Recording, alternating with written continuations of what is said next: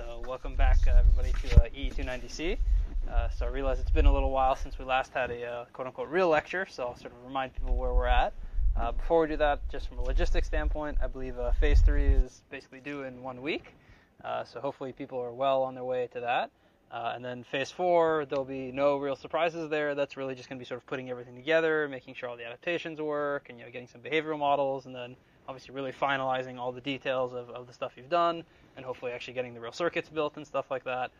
So obviously be on the lookout for that. But again, there'll be no surprises there. It should be fairly obvious, I think, sort of what's the final phase of the project going to look like.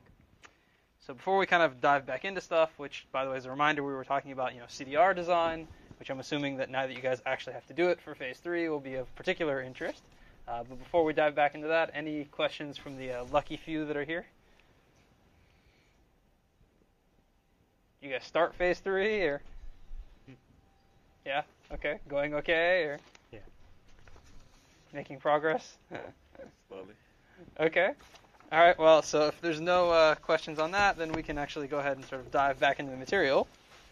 So again, just as I was saying earlier, in terms of where we're at, we basically started talking about some more of the details of how you actually do sort of CDR, which, a reminder, is just clock and data recovery, how you really do CDR designs.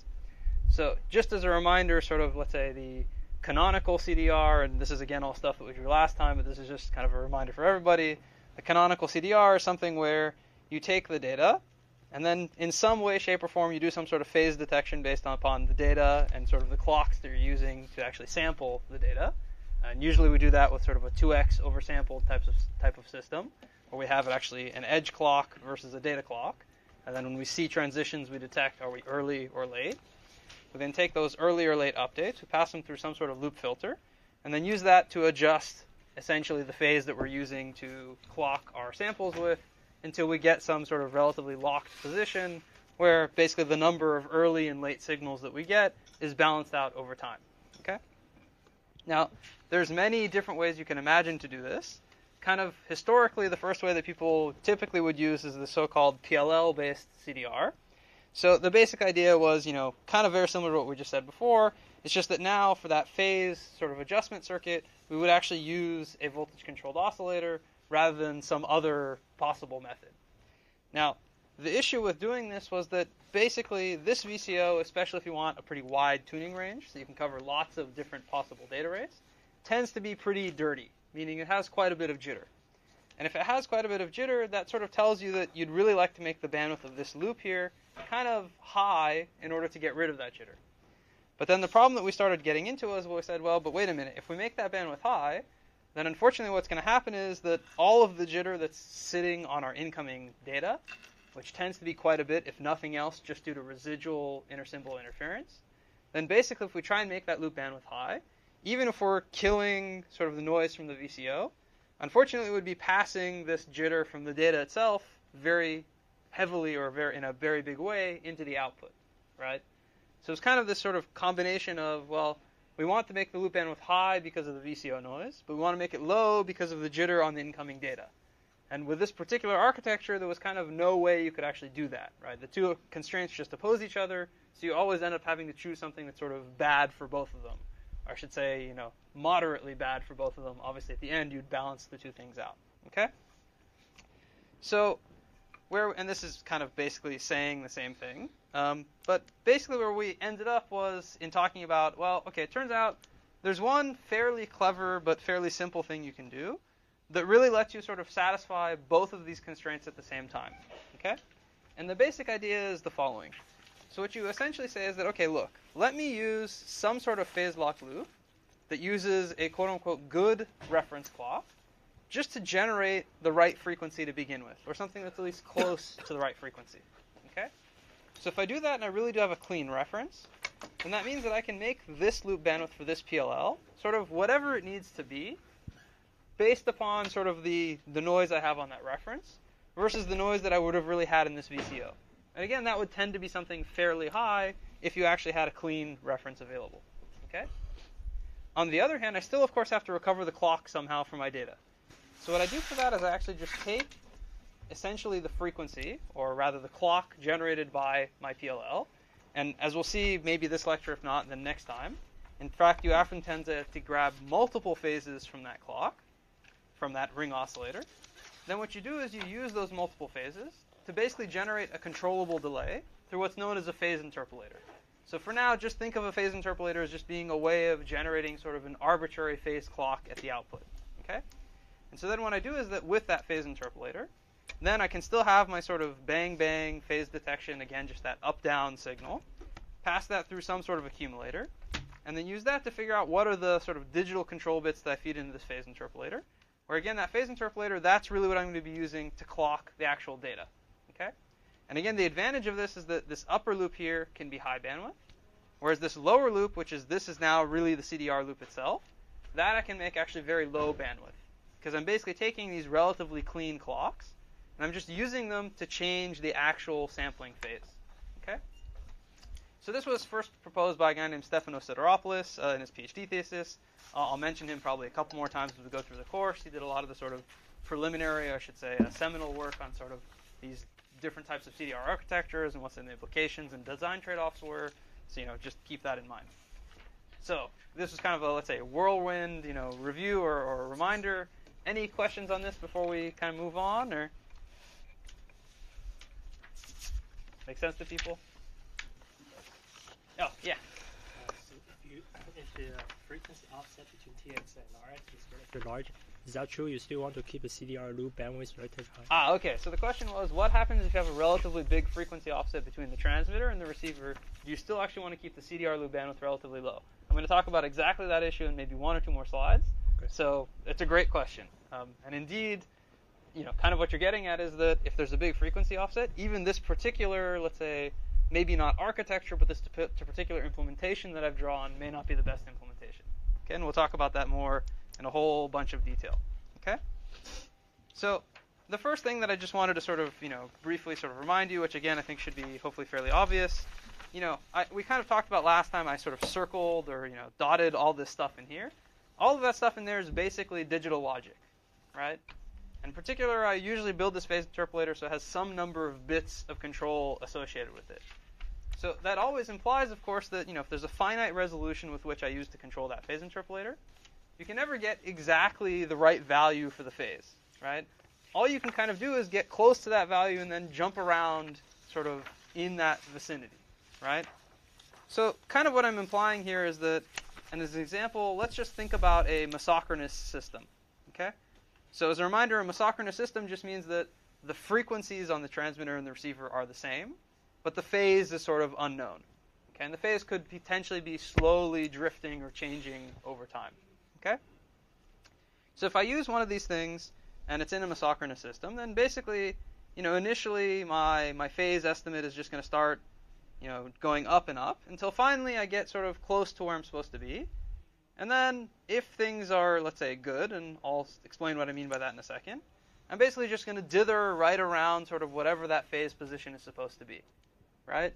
So let's say this is kind of somewhere around here is nominally where the phase is supposed to be. Then basically that's sort of, ideally speaking, the point that I would be dithering around, okay? And it may not be exactly 50% like this. If there's some noise or something, then it may actually have, different code densities. But bottom line, it should be sort of dithering around this point here. Okay? Okay, so if that's the case, sort of, from the standpoint of designing this CDR, what do you think are the things that you really care about the most? What are the things that are sort of the most important in this context?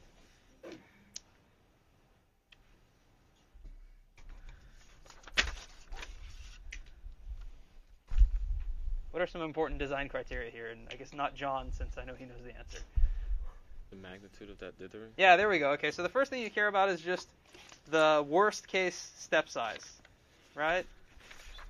Because basically in the, if I have some basically DAC kind of looking thing, right, which is that phase interpolator, which is just translating digital codes into phases, and I know that I'm always going to be sort of jumping back and forth, right?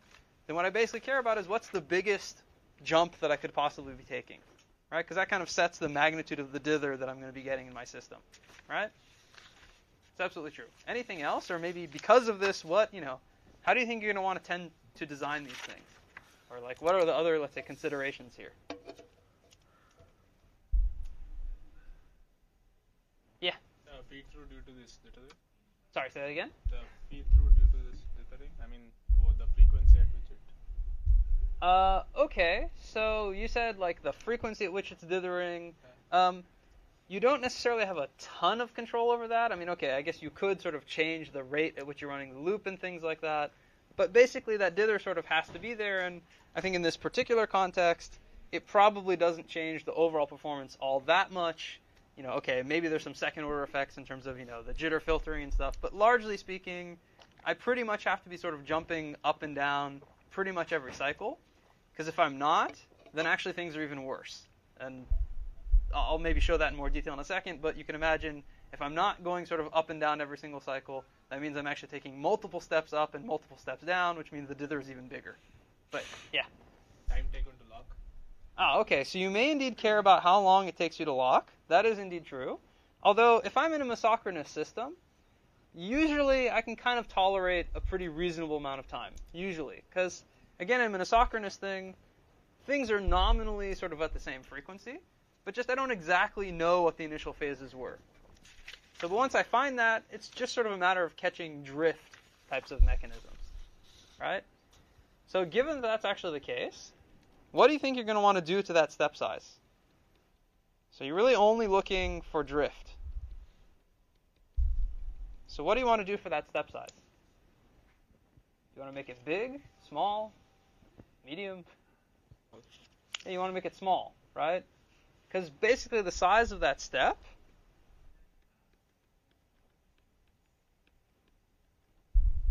the size of that step, kind of the bigger it is, the faster I can track things, right? The less time it will take me to do that initial lock. And also, you know, if I have some big noise event or some big errors, I'll just very quickly, quote-unquote, correct for them. But of course, at the same time, if I have a really big step, then even when there's no noise whatsoever, I'll just be jumping around with a really big magnitude, right? Okay, so indeed, if I'm in a mesosynchronous system, I'm going to try and tend to make the step size extremely small, okay? And in fact, I may even do things like, you know, run the CDR just for some short period of time, and then turn it off for a while, turn it on again maybe a millisecond later or something like that, just, you know, fix whatever errors were there, turn it back off, and so on and so forth, okay? And obviously the reason for doing that is it saves you some power. It sort of, you know, in terms of, let's say, worst case error, it doesn't really matter, but, you know, it stops you from doing this dithering kind of behavior, at least over long periods of time, right? But indeed, that sort of pushes you to make things very, very small, okay? Does making the step size small affect the time it takes for you to actually get to the right point? Yeah, absolutely, right? So indeed, if you make those step sizes very small and you don't do anything else, then initially when you have to sort of cover a very big distance, it's going to take you a long time to cover that distance. But imagine that now once I'm in lock, basically the only thing that sort of tells me how big to make these steps is sort of how big the residual errors I'm trying to track in the first place were, right? And remember we said that, you know, in terms of the CDR, I really don't want to be having anything with very high bandwidth because, you know, kind of no matter what I do, I can't really get things right in terms of the data jitter. So my best bet is to just sort of try and filter it out as much as I can, or to the extent of at least the things that are caused by SI, and then just only track the really slowly varying components that are just statically everything has been shifted, right? Okay, now, by the way, this is not to say that there are not many implications of making the step size small, and we're actually going to get into exactly what some of those issues are in 1 second, okay? Does that make sense, or? Yeah, sort of. Okay, well, we'll keep going, and, you know, if you have more questions, then certainly let me know, okay? Okay, so this was all for sort of a mesosynchronous system, where, again, the trick was, I said, the two clock frequencies are the same, but it's just sort of the phases might be slowly drifting relative to each other, okay? But remember, especially, for example, in your project, in many systems, actually, now you don't have a mesosynchronous, you don't have the same frequency, actually have frequency offsets between the two sides, okay? So what I want to draw now is sort of, and this is going to be just sort of phase versus time. So first of all, I'm just going to draw sort of in blue here. If I told you that I have a frequency offset, what does that translate into from the standpoint of phase versus time? And don't worry about, you know, wrapping and things like that. Just, you know, what's the shape of phase versus time if you have a frequency offset? Yeah, it's just a ramp. right? It's a straight line, okay? So as an example, let's say I have some ramp that looks like this, okay? So let's say that that's sort of my ideal phase that I want to be at, right? Like that's sort of my reference phase, okay? So if we use the loop that I drew earlier, what is my CDR actually going to do? And for now, actually, don't even worry about the size of the steps. We'll come back to that in 1 second. What is the CDR actually going to do? Going to dither around that. Ah, okay. So you said that it was going to dither around this. Turns out that's not quite correct. Okay, so for now, let's even assume I'm just going to give you like a magical CDR that has infinite phase resolution. Okay, and I'll just give you a reminder that this is the CDR that we're talking about. Okay, so it's got an infinite number of bits of resolution, but I want to know what happens if you feed a phase ramp into that kind of CDR. So what's going to happen?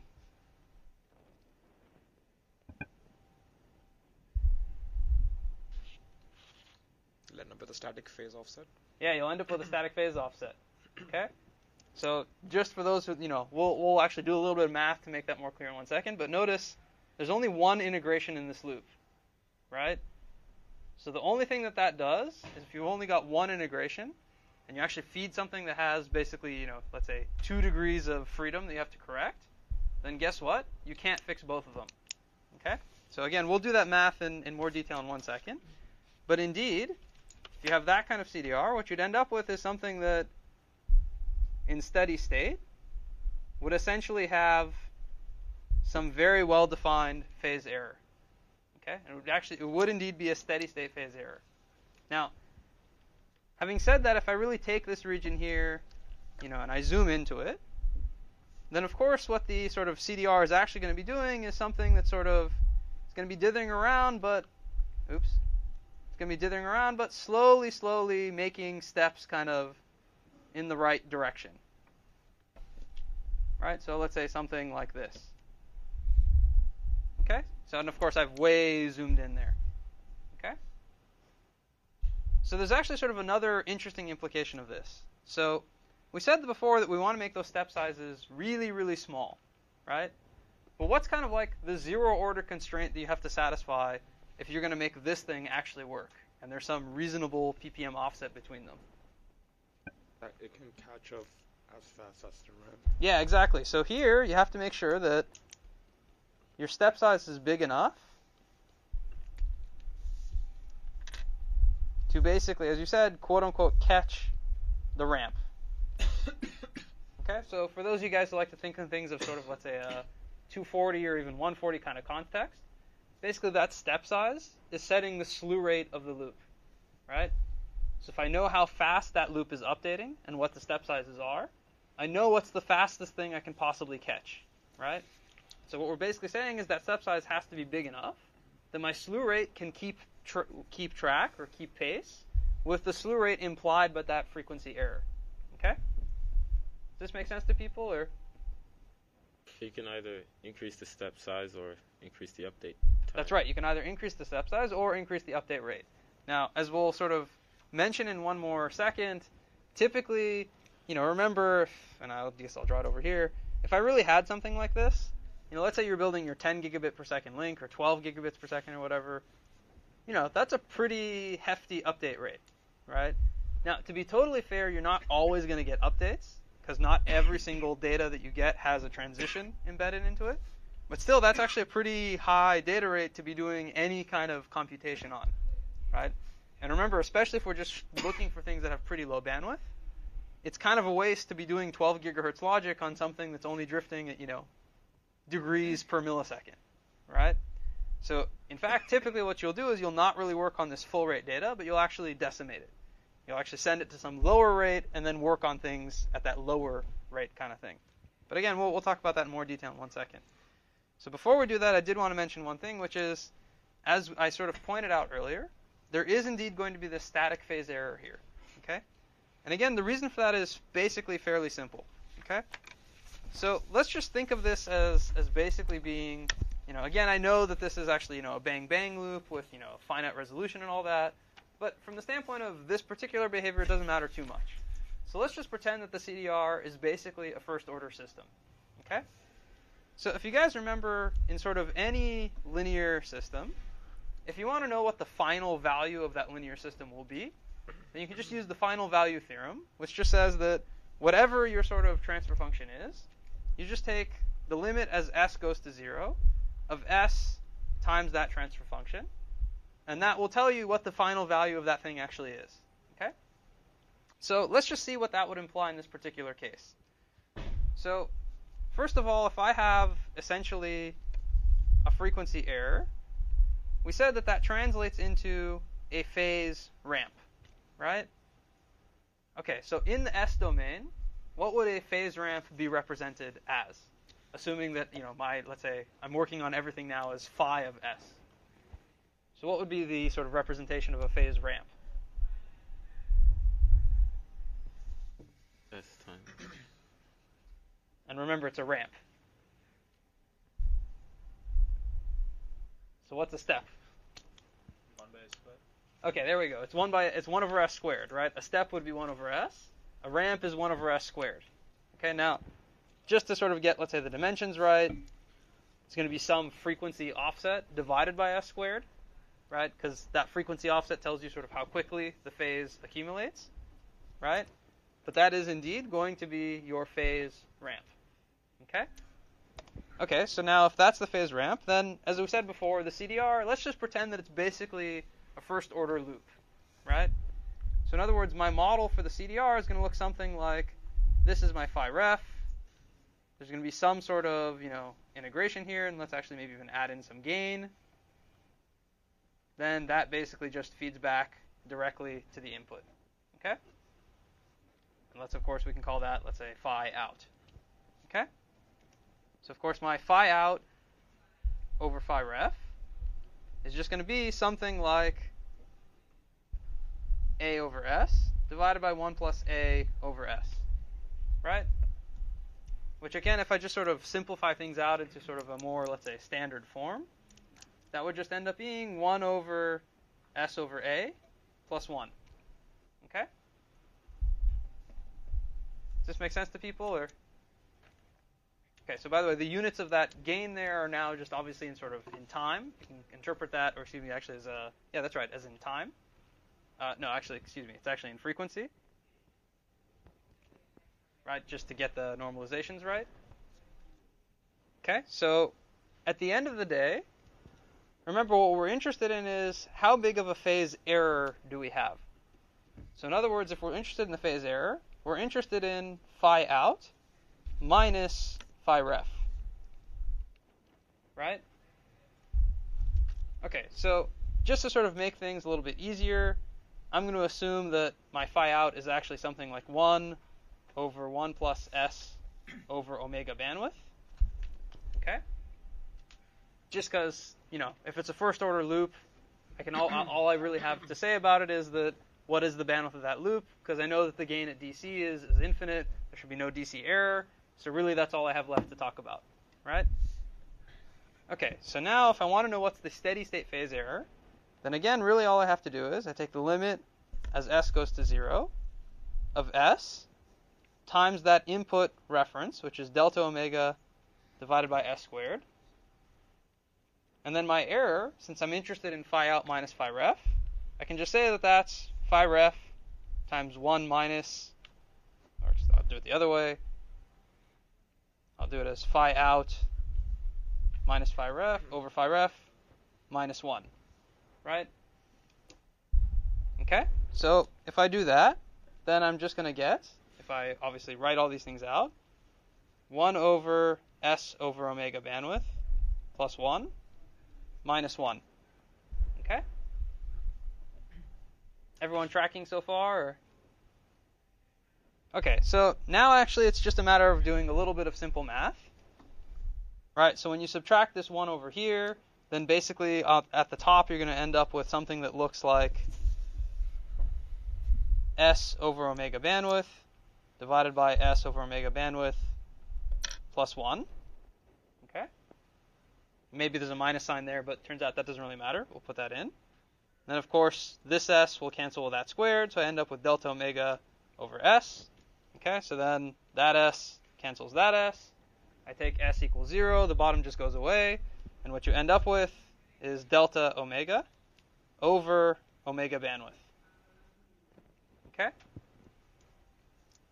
So in other words, what this tells you is if you put that ramp into the first order system, that first order CDR, then what's going to happen is you're going to end up with a static phase error that's basically proportional to the rate of that ramp relative to the bandwidth of your loop. Okay? So now, why is this, again, kind of bad news from the standpoint of everything that we've been talking about up until this point? We want to lower the bandwidth to save energy. Okay, well, we wanted to lower the bandwidth for a couple of reasons. Potentially lowering the bandwidth gives you lower power, but in fact, not only that, we said that lowering the bandwidth gives you smaller steps over here, right? It gives you less dither. We said that it allows you to filter out the junk that we know that's going to be on the edges more, right? But now again, we have this opposing constraint, which is that even though you'd like to make the bandwidth low, what you actually have to do is make it reasonably high, or at least higher than you may have liked, just because if you don't, you're going to end up with this static phase error. Okay? So, by the way, Joshua, I think this is, addressing the question you were asking earlier. Yeah. Okay? So, now the question is, just one thing that, is going to make life actually a little bit worse, which is that, as I was mentioning before, right, those updates are coming at a pretty high rate, right? So if I'm running this thing at, let's say, 12 gigahertz or 12 gigabits or whatever it is, I'm going to be getting these updates at a 12 gigahertz rate, or 12 gigasample per second rate. And that's probably much, much faster than I really want, right? That's probably much more sort of data than I can really effectively use, or at least building the digital processing to run at that speed will probably cost me quite a bit of power, okay? So to make life sort of even a little bit worse in terms of these trade-offs, in terms of sort of what the loop bandwidth would be versus, how fast of a ramp can you track, turns out that typically speaking, you won't really run this thing at the full rate, but instead what you'll actually do is deserialize the data first. And what I mean by deserialization is just basically that, if let's say that this was my data sampler, and this is my edge sampler here, so that's my data clock, this is my edge clock, then what I will basically do is shove this into something that sort of looks like a big bank of flip-flops, okay? Where there's basically going to be sort of two clocks in here. One is sort of equivalently the data clock, meaning as an example 12 gigahertz if you're doing a 12 gigabit per second link. And then the other one would be something like the data clock, just as an example, divided by 10. Or maybe divided by 12, or even maybe divided by 24 or something like that. Okay? So the idea would be that, if I have my incoming data stream that's coming in at, again, let's say that 12 gigahertz or 12 gigabits per second. So this is my so-called serial stream. And the parallel stream would basically be, if this is, let's say, A, B, C, D, the parallel stream would be something like, I have this A for some period of time. I also have that B for some period of time. I have that C on some period of time, D, and so on and so forth, right? So what I'm basically doing is I'm just taking this high-speed serial data, and instead of having sort of, let's say, 12 gigabits per second on one wire, I could have 1 gigabit per second on 12 wires each, okay? So obviously the net throughput is the same. It's just that now I'm sort of translating it to a lower individual sample rate, but with more parallel wires, okay? So typically then what will happen is you'll take all of those parallel things, and what you'll usually do is rather than just sort of, do all the same computations you would have before, you'll just look for some aggregate behavior. So you might say, okay, well I had, 12, let's say I do a divide by 10. I may have had 10 possible up and down signals, right? So what I may do is I say, okay, well, only if I get, let's say, more ups than I do down across that whole window, only then will I actually move up, right? Or maybe only if I got, 2 more ups than I got downs, only then will I move up, right? And so on and so forth. So that's usually what's known as sort of majority voting or some transition filtering or something like that. Again, very common thing to do in these kinds of designs, if nothing else, just to reduce the amount of sort of computations that you end up doing at the end of the day. Okay? And again, this is kind of important in this context because it puts in some practical implications about really how fast you want to be running these loops. Okay, and sort of really how you end up wanting to design these things. Does this make sense to people, or?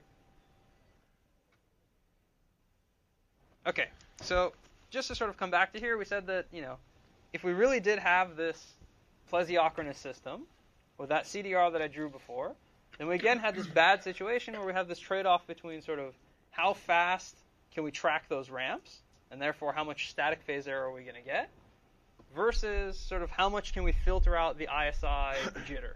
Okay? So what do you guys think we're going to do? How are we going to fix this problem? We have the same problem in PLL, so put one more. Yeah, there we go. Exactly. So what you basically said is, well, look, what you've basically said is that now, rather than me being able to just looking for phase, what I should actually do is not build a delay lock loop, but actually build a phase lock loop. Okay? But just to make sure that this is sort of clear, we're going to sketch this out because, remember that phase lock loop is still sort of, separate from the real phase lock loop we're using to generate the clock in the first place. Okay? So let's just draw sort of what this looks like. Okay, so again, we're going to have some reference clock. We're going to have some main so-called clock generation PLL that we're going to use to generate that reference clock. So again, our sort of standard PFD, loop filter, VCO, of course, feed that back. So then divide by some n, feed that back to there. Then again, I'm going to take the multiple phases out of that VCO. I'm going to feed that into some phase interpolator. And of course, just like before, I'm still going to have some bang-bang phase detector. So this is my data. And of course, feeding into here is sort of my either data or edge clock. Okay? But now what I'm going to do is, as we said, instead of making sort of this loop filter here, only have one integration in it, now actually I'm going to have two integrations. Okay, so let's draw sort of what that would look like. So for reasons that will hopefully become apparent in 1 second, let's just say I put some gain, then I accumulate the thing once, I accumulate the thing again, and then I feed it to my phase interpolator. Okay, so now, if I'm really building the equivalent of a PLL, or actually just in general, will what I just drew here work, or will this have a problem? Yeah, it's unstable, right? I just put two integrations in the loop with no stabilization, no zero, no nothing, right? So how do I add the zero in? Yeah, I have a feed-forward path, and in particular, when you say feed-forward path, like where does that get added in? From the output of the first accumulator. Yeah, exactly. So if I want to do sort of just by direct analogy with a normal PLL, I'll have something that's usually called the proportional gain, and I'll have that jump around sort of the integral section, and then feed that proportional gain into the last accumulator. Okay? So now indeed that bottom thing that we drew there, even though this is the CDR, and even though, by the way, almost all of this stuff is actually digital, right, what we're basically doing is building the equivalent of a phase lock loop. It's just that we know that the sort of frequency range that this phase lock loop needs to handle is probably way, way smaller than the frequency range we had to handle here, right? Because here we're really just looking for sort of a ppm offset between the reference crystal on our chip and the reference crystal on the other thing that we're talking to, okay? So again, just to sort of, make sure the intuition is clear, this register here would sort of be the frequency register, and that output over there would sort of be the phase register. Right? So the frequency register sort of tells you, okay, what is that ppm between the two clocks? And the phase is telling you, okay, well, what's actually the instantaneous phase value that you should be using to then, of course, control this phase interpolator here. Okay? Does this make sense to people, or? Okay, so these sort of second-order, CDRs are now actually very, very common. Because what's nice about this is that, notice, now you can really sort of decouple the loop bandwidth from essentially any steady-state phase errors due to that frequency offset, right? Because now, as long as you've sort of built the second-order loop right, essentially that extra integration will make it so that rather than you getting sort of a trajectory that looks like that, now if you've really done things right, and I'll just draw this in black, now what should really happen is that it actually locks onto the right position and then tracks it. Right now, of course, there's still going to be the dither around there, But at least now the size of that dither is not set by sort of directly, at least, sort of the frequency error that you're tracking. Okay? You still have to make sure that you can keep up with that ramp. But the good news is that since we're only going after a few ppm, that's usually a pretty easy thing to do. Okay?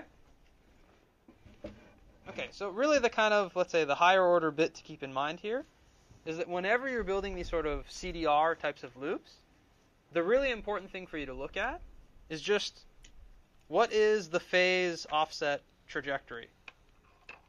Okay, and by trajectory, I really mean, we said that in a mesosynchronous system, the phase versus time is basically constant, right? So it looks like that.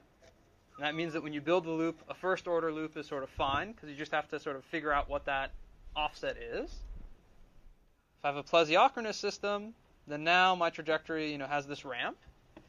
So again, I better build my loop so that it can estimate both, sort of that offset and the ramp rate, right? And in fact, turns out you can even do more sophisticated things like, for example, sometimes people have phase offset or phase trajectories that even look something like this. Okay? Anybody know where that actually happens to come from?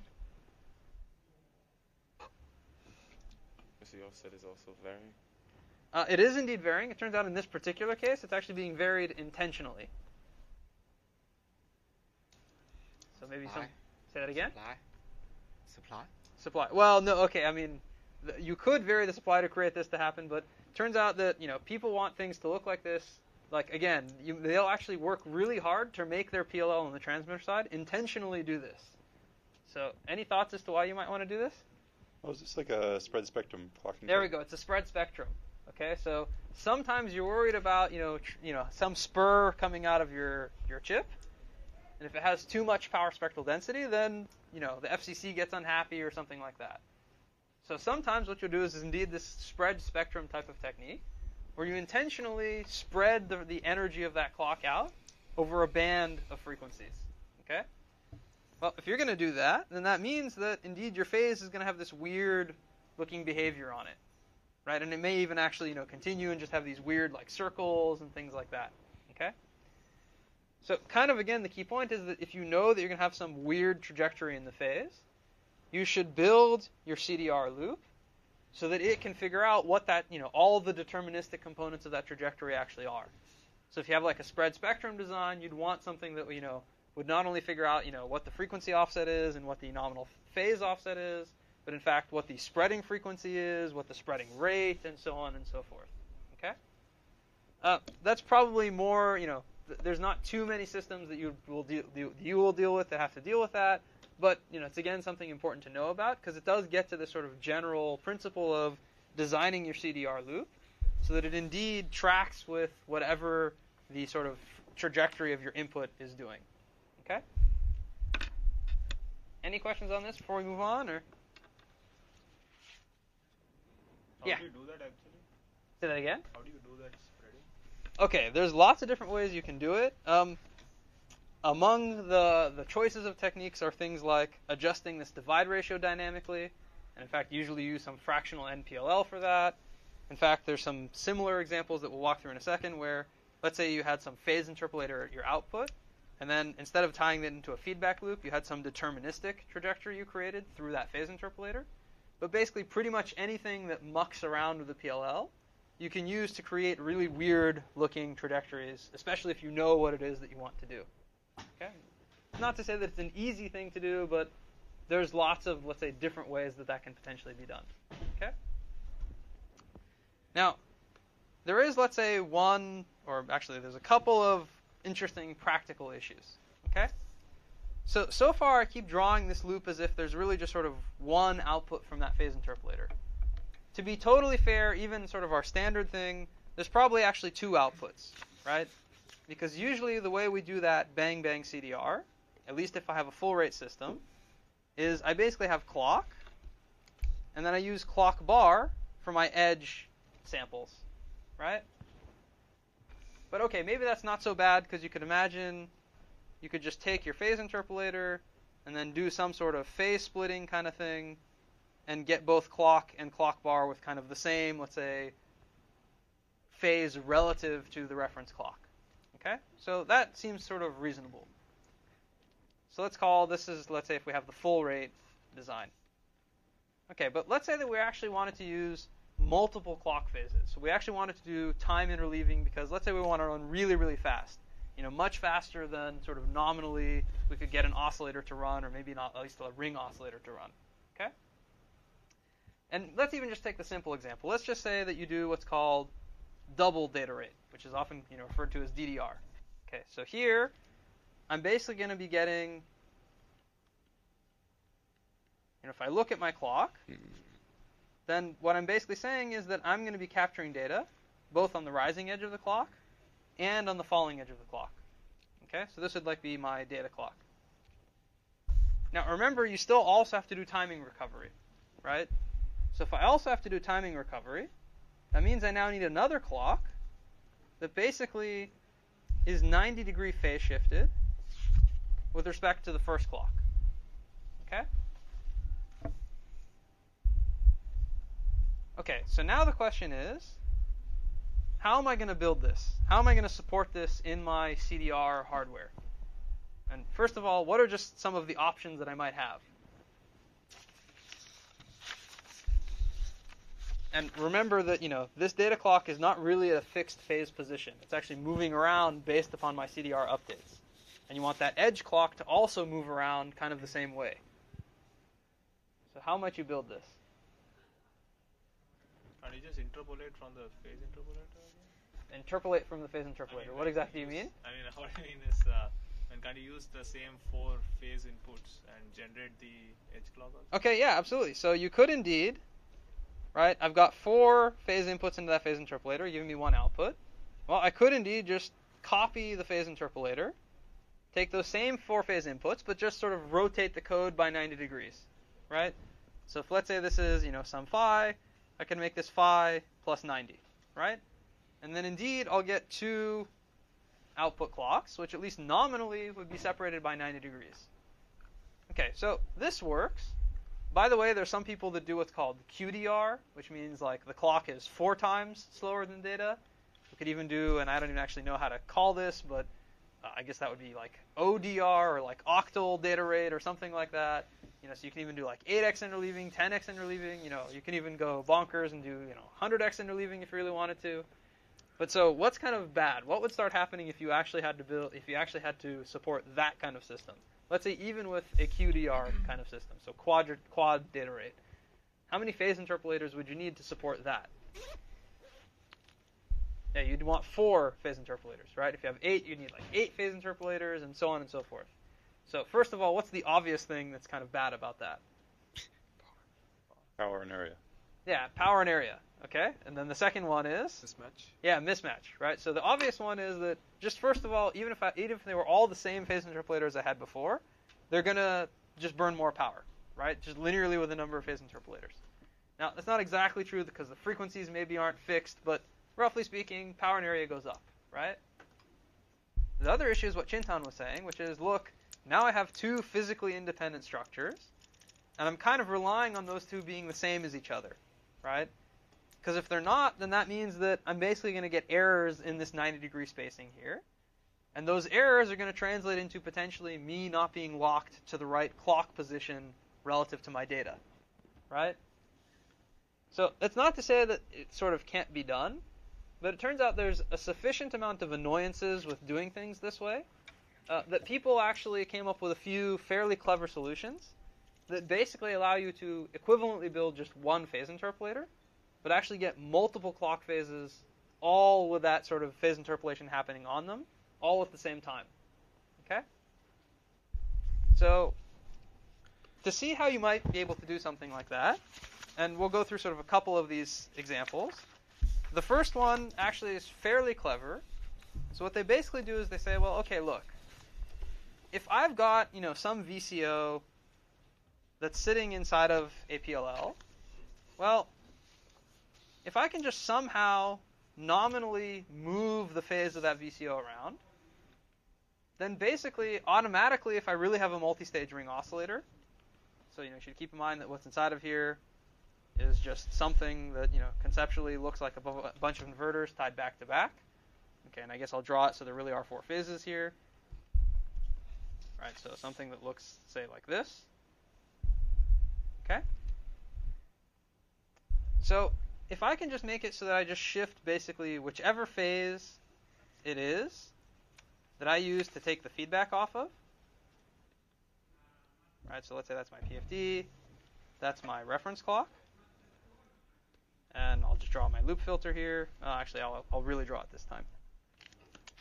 Now I'll actually draw the charge pump just because you'll see in 1 second I'm going to be mucking around with that a little bit. Okay, so that's my charge pump. Of course, my loop filter. Okay. So the basic idea is if I can just, hack it so that somehow this phase over here changes, and changes in some controlled way, then actually I can make it so that all of these phases move together, right? Because the feedback is going to force one of these phases to track with whatever sort of offset I introduced. But then all of the rest of them, because I know it's a ring oscillator, are all just directly related to the position at which I put that one nominal phase in the first place, right? So conceptually, does that make sense to people in terms of, the trick I'm trying to play?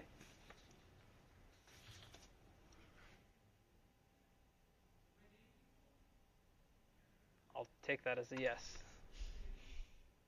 Okay, well, so just to see if it really makes sense. So what's one of the ways you could use to introduce a phase offset into the PLL? And I'll give you guys a hint or a reminder. There was one particular thing that we talked about in some reasonable amount of depth that caused a problem with static phase offset. Anyone remember what that was? I heard somebody whisper it. Just have some mismatch on the charge pump current. Yeah, right? Remember we said that if we have mismatch in the charge pump currents, that, for example, let's say, your I up nominally looked like that, but let's say your I down, let's say if it was for the same nominal width, was, let's say, larger, then we said that the loop would actually compensate for that and make it so that the net charge in both of those was the same, right? And the only way to do that is, of course, to make the up wider than the down. And if the up is wider than the down, that implies there's a phase offset. Okay? So it turns out the way you can actually do this is quite clever. What you basically do is, if you want to intentionally introduce an offset, you just intentionally skew the up and down currents. Okay? So in this particular example, what you might do is, whatever CDR sort of control bits you had, you would use those to actually program the down current relative to the up current. Okay? So by the way, I should mention this was, I believe, first sort of proposed by, in a paper that was written by a guy named, I can't say his first name, so I won't even try, Jackie Wong. So that's where the J comes from there. And this was in JSSC in April 2004. Okay? So basically, it's still allowing you to do sort of a dual loop CDR, because the bandwidth of the CDR itself is still going to be set by basically the accumulators and everything that you put before this. Right? It's just that you're going to be sort of hacking the characteristics of the PLL in order to get that phase offset on multiple phases all at the same time. Is this clear to people, or? Yeah. When you have this, if you look at CDR, you also introduce another integration? Or? Okay, so it's a good question. So the question was, well, if I really do this, then it looks like my CDR updates are actually going through the PLL loop, right? And so the question was, are you introducing an additional integration onto the CDR? Or it's the bandwidth is too high then? Yeah, okay, so the real trick is that basically you can't really tell the difference between hacking on this and sort of just, changing the phase of the reference. So effectively the transfer function you're going through is the same transfer function experienced by the reference. So to the extent that this loop bandwidth is pretty high in comparison to your CDR loop, it doesn't make a big difference. Now you're absolutely right that if I wanted a very high CDR loop bandwidth, then this would be a problem, right? Because it introduced additional filtering and phase shift and etc. into my CDR loop. Does this make sense to people, or? Okay, so it turns out there's actually a few other ways that, you can play sort of the same trick that may have some, slight preferences in terms of the implementation details. So to sort of, let's say, motivate why you might want to do something else besides this, because this is actually a pretty clever way of doing things. Remember that we talked last time about, you may actually want to be able to do 360 degrees of phase shift, right? Because it may be that, in particular, for example, if you're doing one of these plesiochronous loops, right, that actually this register here is going to wrap over, right? At some point, to create that frequency thing, you actually have to wrap the full 360 degrees of phase, okay? So what's kind of painful about doing that in this particular design? Why does that kind of suck if you want to have the thing wrap? It's analog. It's analog. Say that again? It's analog. It is analog, but like let's be more specific. Like what would you have to do when the thing wrapped? Take your current from high to low? Or... Yeah, exactly. What you'd have to do is you have to figure out what's the magic current level that at the high level, if I flipped it back to the low level, give you this exact 360 degrees of phase shift, right? It's not to say you can't do it, but it's definitely a lot more painful than, for example, with these phase interpolator kind of things, or in the phase interpolator, and we'll talk about that in more detail when we show sort of exactly how that's built. But conceptually, in the phase interpolator, since you're just picking different phases, it's a lot easier to do that wrapping, right? Because you just pick a new phase that basically corresponds again to 0 degrees, okay? So because of that, there were indeed a couple of, let's say, follow-ups from this that were essentially trying to still allow you to do that 360-degree phase wrapping kind of behavior, but still allow you to generate multiple clock phases all at the same time, okay? So there's actually sort of two versions of this that are in many ways sort of very equivalent, but let's say have some slight, differences between them. So the first one is still, very similar idea. We're still going to be essentially hacking things in the PLL. But this time, instead of mucking around with the charge pump itself, what we're basically going to do is we're going to take those multiple phases from the VCO, and this time I'm actually just going to put a phase interpolator. Instead of using that to directly generate the output, instead I'm going to take that phase interpolator and use it to provide the feedback for my PLL. Okay? Where now, again, this phase interpolator here is, of course, controlled by the CDR control bits. Okay? So the idea here is actually very similar, right? Because now what you're doing is that instead of introducing that phase offset in the forward path of the loop, instead of what you're going to do is just introduce the phase offset in the feedback path of the loop. And again, the advantage of doing that is that, by doing this offset in the feedback, I just have to offset one of the phases that I'm using to feedback, and all of the rest of them will naturally track. Okay? Now, it also has the, let's say, the limitation or the, let's say, the caveat that now these updates, the CDR updates, experience the PLL feedback transfer function. But again, since you typically want a low CDR bandwidth anyways, that's not too big of a deal. Okay? So this particular idea, I believe, was sort of first published by some people from IBM in Zurich. So that's Thomas Toffel, and I believe this was in ISSEC 2005. Okay? So fairly shortly after sort of the previous work that I mentioned. Okay, so this, again, indeed actually works pretty nicely. Although, notice, it does actually, it's not too horrible, but it does introduce some extra sort of high-speed hardware in the sense that, you have this phase interpolator that's, still working at that, whatever the clock frequency actually is. Turns out there's one more trick you can play that gives you sort of the same effect of doing this phase interpolation, but actually doesn't really require any high-speed hardware. At least conceptually doesn't require you to have the high-speed hardware. Okay, or at least, maybe it's just another way of building the same thing. Okay, so, I don't know, anybody take a guess? What else could you possibly do to essentially introduce a phase offset into the PLL, basically by blending between multiple phases, but not necessarily doing it at the full speed of those clocks? Any thoughts? And by the way, this is kind of a subtle thing, so, we'll see if anybody can, just throw some wild guesses out there, and we'll see if we can get it. Can you keep muxing between certain phases? Or? Okay, you could do that. You could basically, on one phase, pick one thing, and on the, on one clock cycle, pick one phase, and on the next, pick a different phase. You could indeed do that. And that actually does work. Although that has the unfortunate characteristic of, because you're generating these big jumps, you then have to sort of make the PLL sufficiently low bandwidth that it filters those jumps out, right? So you could do that, but unfortunately that has some, let's say, not so good implications in terms of the PLL loop bandwidth. Can you? Yeah, go ahead. Can you alter the transfer function of the phase frequency detector? Okay.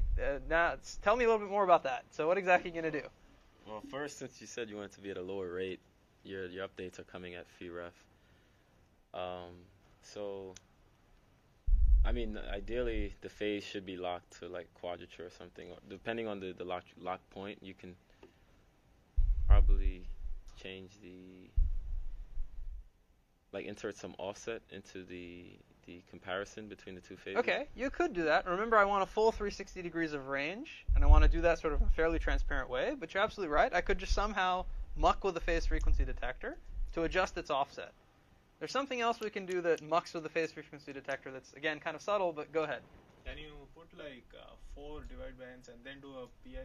Yeah, there we go. Okay, so that's indeed pretty much exactly what you would do. Okay?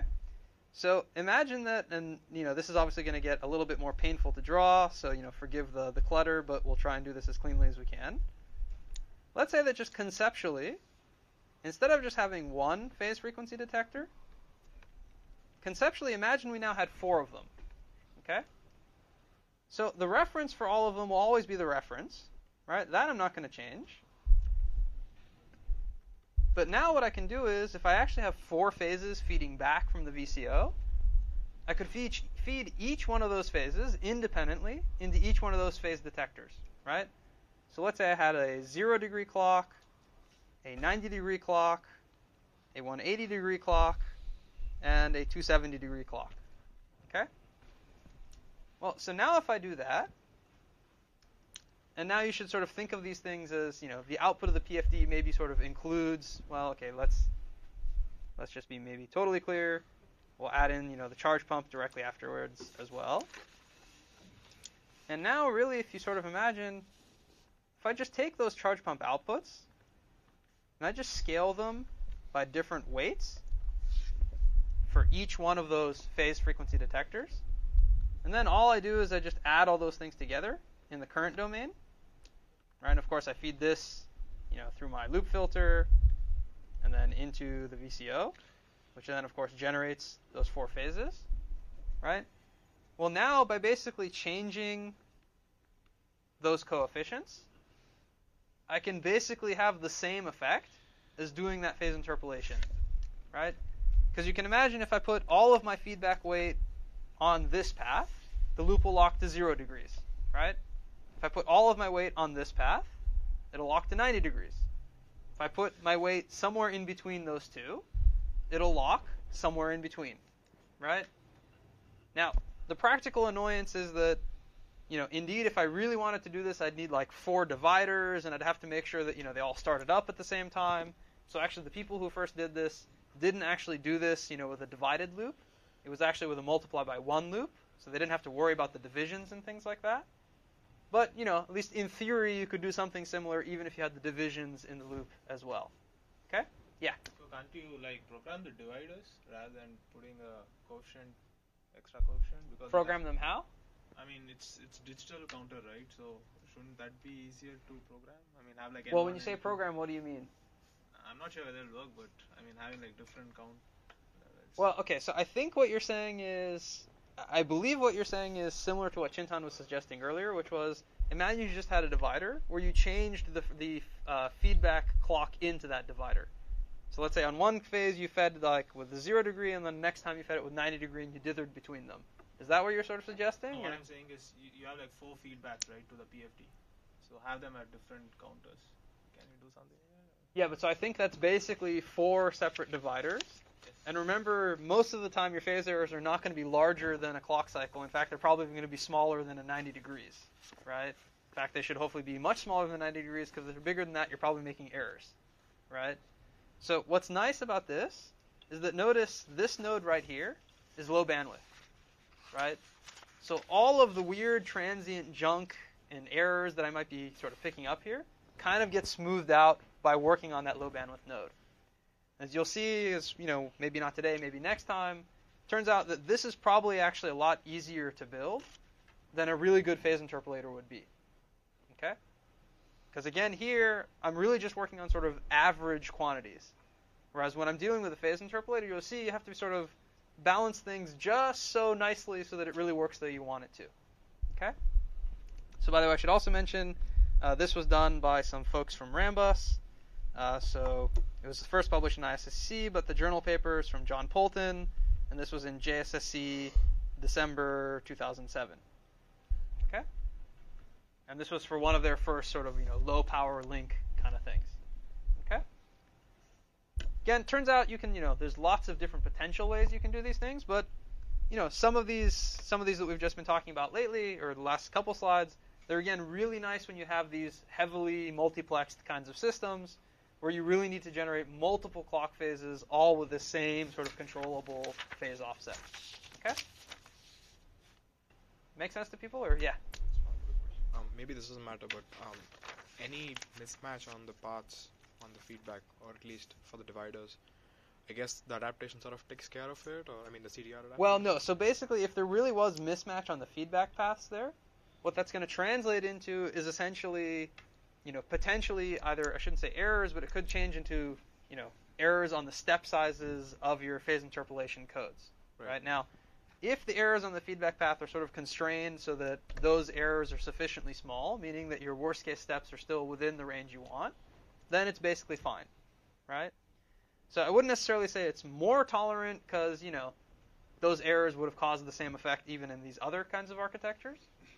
But it does indeed mean that if there's some, let's say, transient glitch kind of thing that's associated with, the edges being too sharp or something like that, the fact that you're doing everything on the loop filter, that definitely makes things easier. So I guess we came to this because we didn't want to have the mismatch of the multiple PIs. Well, I wouldn't necessarily, that is an issue, although I wouldn't necessarily say it's the mismatch of the multiple PIs that's a driving factor. I think this is more just, it's a lot of hardware. Sure. Right? It's a lot of stuff to be building. Now, you could argue that, okay, well, if I have a bunch of PFDs, that's also a lot of stuff, but it's potentially at lower frequency and so on and so forth. Again, I wouldn't necessarily say that this is a slam dunk from the standpoint of saving you hardware. I think this is much more driven by doing all of the phase offset control in kind of a slow point, meaning at the charge pump, loop filter node, but still being able to do it with a full 360 degrees of phase shift. That's what I think the biggest advantage of this particular technique is. Okay, great. Follow-up yeah. Question. So if you compare the two of them, then I guess a good trade-off is the first one. Because it's just... this is a pretty reasonable thing to do. Again, it depends on, you have to work out exactly what the context you're in and how much multiplication you need and, what the reference. But this is indeed, I think, a fairly reasonable approach as well. And indeed, people are using these kinds of things as well. Although, again, it's also heavily dependent upon how much multiplexing you're doing in the first place.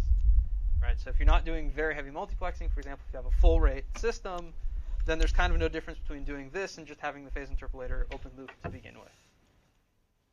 What do you mean? Because remember, the reason that you want to do this at all is just so that you get multiple phases all with that same phase shift on them.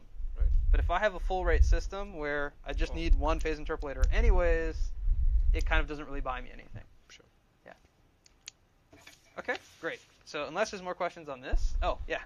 So the taps are controlled. Can you do the tap control by changing the current for the charge? What do you mean, tap control? The alpha, beta, gamma, and delta. Oh, yeah, absolutely. In practice, what you really do is you just adjust the currents in the charge pump, or in fact, what you may even do is something like, either tweak the currents in the charge pump or have some switches and then just have like two really charged pumps with adjustable currents. Lots of ways you can really build this. Okay, so, in case you thought we were done, there's still actually a little bit more fun to be had in CDR. I guess nobody this time around did it, maybe because, I banged your guys' heads on how annoying it was to adapt these things. But nonetheless, actually, loop unrolled DFEs are still fairly common and popular out there sort of in the real world, so to speak. So it turns out if you do a loop unrolled DFE, then your life actually is fun not just because of adapting the actual value of the coefficients from the standpoint of doing the DFE cancellation itself, but actually it has some pretty direct implications on the clock and data recovery as well. Okay? So in order to see that, you can maybe kind of imagine that, remember with the loop unrolled DFE, there's basically multiple different sort of possible analog levels that could be going into your receive slicers, right? And that's kind of indicated by this diagram that I'm showing you here. Okay, but the easiest way to sort of see what the implications of that are in terms of your clock and data recovery is just to sort of draw, what's sometimes called sort of the trellis diagram. So what I mean by that is the following. So remember, in a loop unrolled DFE, at least if I just have a one-tap loop unrolled DFE, what I'm basically saying is that, okay, if my channel used to be, or if my channel that I've sort of dealing with is 1, and then a first postcursor of alpha, what I'm basically saying is that every data bit that I can get can have any one of 4 possible analog values, right? So it could have 1 plus alpha, 1 minus alpha, minus 1 plus alpha, minus 1 minus alpha. Okay? Well, since I'm interested in what this does to the CDR, then what I need to do now is think about, well, okay, what's going to happen when I have 2 sort of consecutive data bits? And in particular, what happens when those 2 bits are different from each other, when I actually have transitions, right? Because only when I have transitions do I really get sort of timing information, right? Okay, so the thing that sometimes is initially confusing to people here is that, remember this alpha here, whether or not it's a plus or a minus, is correlated with what the value of the previous bit actually was, okay? So you can't just draw lines from each of these possible points to each of the other possible points, because not all of those are real possible things to happen, okay? So let's just start with actually the simplest thing. So let's say that I'm just transmitting a clock pattern, meaning I'm just sending 1, 0, 1, 0, 1, 0 at the full data rate, okay? If I was doing that, what would be sort of the arcs that I should draw into here? Like, if this is the previous bit and this is the current bit, which analog levels can I start from in the previous bit? And which analog levels can I end at in the current bit?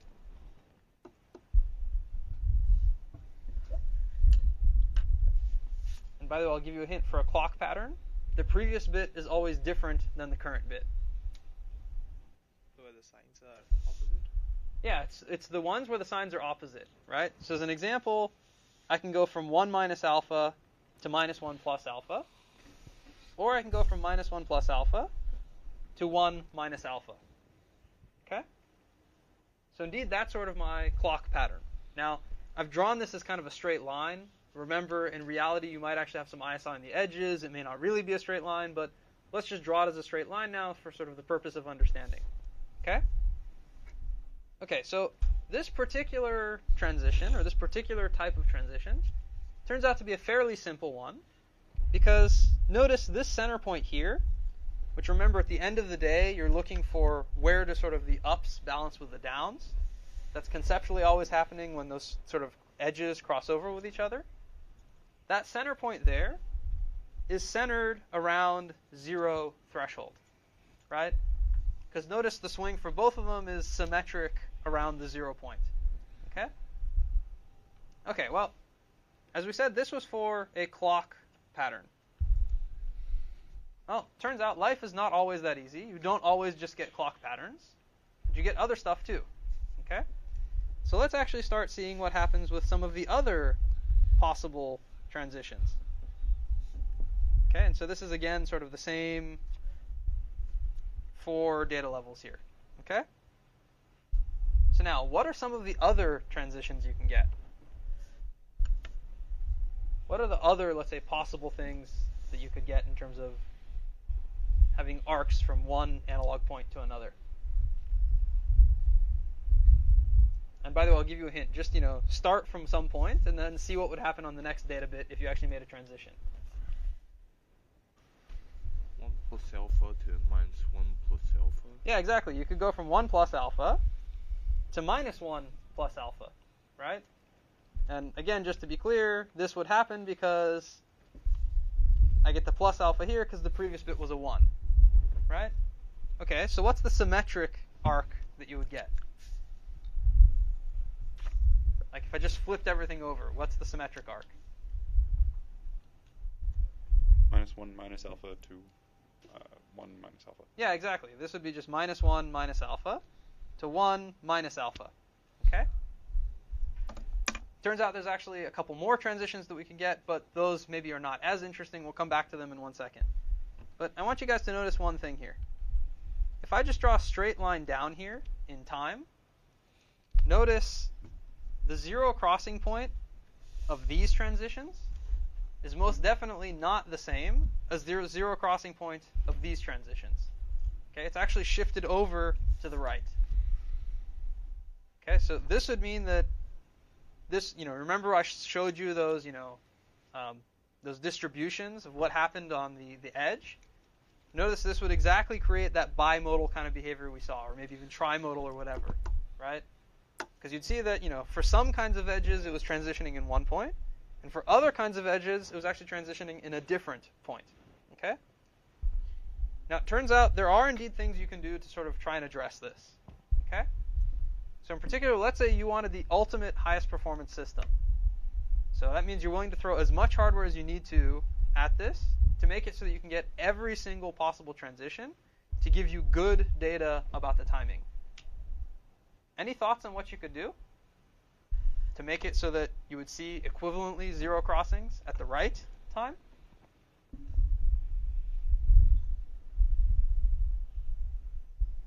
By the way, what is the quote-unquote right time?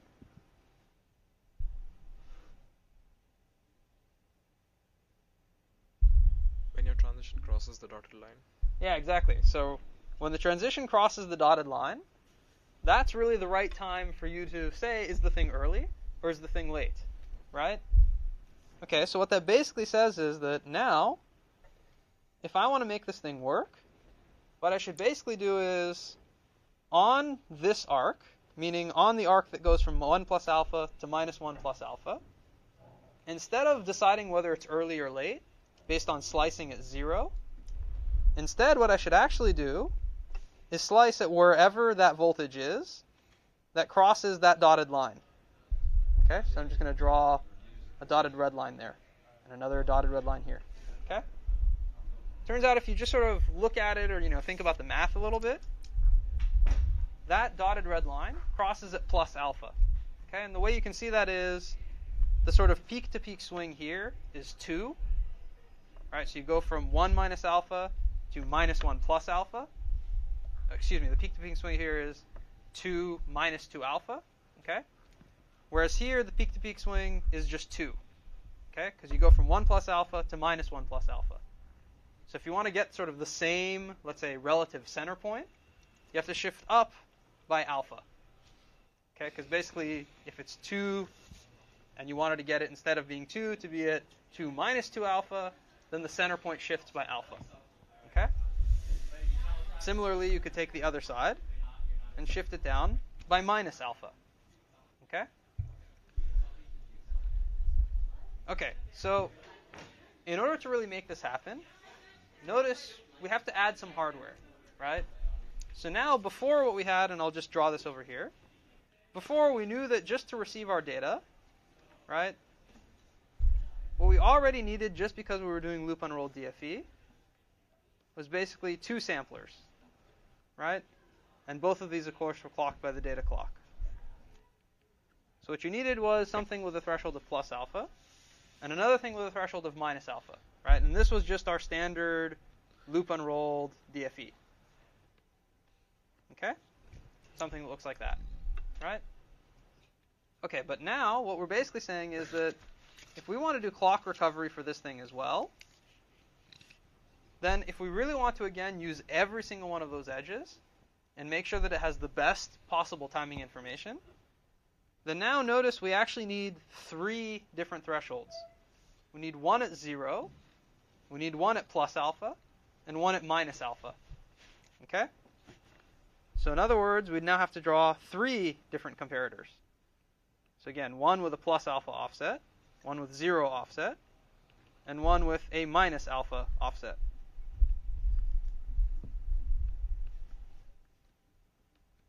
And of course, all of these guys are clocked by the edge clock.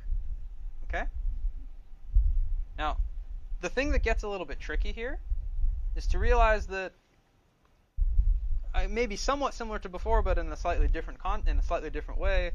Remember that when you were doing these sort of up and down estimates, you would only really get an up or down information when there was a transition in the data, right? So in other words, you needed to know that the previous data was different than the current data. Now you actually need to know more information than that. Not only do you need to know that the current data was different than the previous data, but you actually need to know which kind of transition are you dealing with, right? Are you dealing with a transition associated with a clock pattern? Or are you actually dealing with a transition that's associated with one of these other types of data patterns? Okay? So just to make sure it's clear, as we said, this thing where you have the 0 threshold, that's basically something dealing with a clock pattern, right? So that means that you have something like 101 or 010, right? That would sort of be a clock pattern, right? Okay, for this upper guy over here, where I've shifted the threshold to be plus alpha, what kind of transition is that? 110. Yeah, this would be a 110, right? Because if you look at the arc over here, the only way I can get to that top point is if both of the previous bit, the previous bit and the bit before it were both 1, right? And then I had a 0. Okay? So similarly, for that bottom guy there, what's the data pattern you're looking for? 001. Yeah, 001. Okay? So what this is really kind of getting at is that once you start getting into this, what you're really doing is you're no longer just sort of blindly looking for whether there was a transition in the data at all, but actually you're looking for different types of data patterns, and based upon what those data patterns are, deciding what's the best way to actually make the decision based upon, or make the timing estimate based upon those patterns. Okay? Now, by the way, I should mention, this is kind of like building a fractionally spaced equalizer, right? In the sense that you're sort of canceling the ISI on the edge position, right? But it's just sort of, let's say, another way of looking at things in the sense that you're really only doing it for this one unrolled tap, right? And you're trying to do it in a way that you're sort of clever about when is it that you sort of use which estimate, okay? So it turns out that this general concept of doing this so-called transition filtering, which really just means looking for particular data patterns, is actually a pretty sort of useful concept to keep in mind. Because once you have this in mind, then you can actually use this not just necessarily to build, the highest performance system that you can think of, but in fact even to simplify systems that, may have actually been much more complicated if you didn't use this kind of idea. Okay, so is there a question? So I guess since the edges are not exactly linear, is there a good way to estimate what the threshold will be? Okay, great question. So I don't think there's a great way, in the sense of I don't think there's any live way of doing it perfectly. There may be some sort of, let's say, hacks that I can come up with that in a non-live way would figure that out. But, to do it live, I think has similar problems as what the normal loop unrolled DFE has, in the sense that there's really no analog level that you're looking for that gives you exactly that information. I guess actually, to be fair, the only saving grace here is that you really could look for, sort of this point in time here, but that would assume that you locked in the right place in the first place. Right? So I'm not exactly sure as to how you would sort of check that, okay, are you really in the same time when you're doing the estimates this way versus that way? Actually, okay, maybe there are some ways you can do it, but, Yeah, like initially you could look at the clock pattern, and then based on that, you could set the threshold, and then again, not start. Yeah, so there may be some iterative Right. kinds of things you could do. I have to admit, I haven't thought about it too carefully. There's probably some way you can get it to work. It's just going to involve sort of a series of steps and estimating different things and stuff like that. You can probably do that reasonably well. You still, unfortunately, have the problem of this alpha for the data sampler you can never really directly get. But for the edges, maybe you have a little bit better of a shot. Question in the back? Or? Oh, I was just about to ask, do you actually use set the alpha to be the same, or it depends? Yeah, okay, so at least in the preliminary implementations that I know of, they did indeed try and set the alpha to be the same. Now, the problem is, of course, these are physically different samplers, so making it the same is, only true to within some certain approximation. But for the first implementations that I know of, indeed, people tried to actually make this the same. Okay? So just briefly on this sort of transition filtering, again, the key idea here is just, to try and only use edges that will have good timing information, or at least to filter the edges based upon sort of where you know the different characteristics will be. So again, in this context of, for example, the loop unrolled DFE, you might do something where, let's say you didn't want to build all of those samplers. But at the same time, you didn't want to suffer the penalty of just, trying to track the very different timing estimates that you might be getting. Okay, so this again may be your data path. But then what you could potentially do is on your edge path, instead of having all 3 of those samplers, you'd only have 1, right? But then what you do is you say, okay, but look, I'm only going to use this thing when I know that I actually had a clock pattern, right? When I know that I had a 101 or a 010, so that I know that that timing information is reasonable, okay? And in fact, you can imagine you can keep on extending this to more and more taps. So you can try and make it so that you really only do your timing estimates based off of patterns that you know should have good information given whatever it is that you were doing in your equalizer. And by the way, you may even want to apply similar types of ideas even if you were physically closing the feedback loop. Right? If nothing else, just because when you were physically closing it, your DFE itself may not be settling exactly, at the right spot. Okay? Does this kind of make sense to people, or? Okay, great. So unless there's sort of more questions on this, I think we're basically out of time for today. We'll finish up with CDRs next time, and we'll talk some more about phase interpolators, and then you guys should be sort of totally set for finishing phase 3 of the project. So I'll see you guys on Thursday.